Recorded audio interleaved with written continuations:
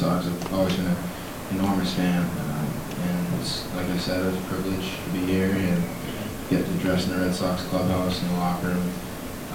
We've got Big Poppy stall. I'm pretty jacked up about that, so that's exciting all around. Love it. Well, I think, Brian said it well. I think everyone knows there'll be distractions here, and I thought the helicopter was pretty good. I think Dickie Millie ordered that one. So I'll have to, pay the guy double, and he'll still go around for UNH's practice. It was pretty good.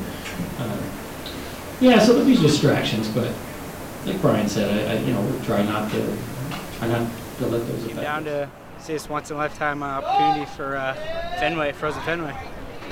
We got it right away. I mean, everybody was like, "Oh, this is a big game. This is going to be the biggest game probably until playoffs, probably." So that's why we wanted to come down.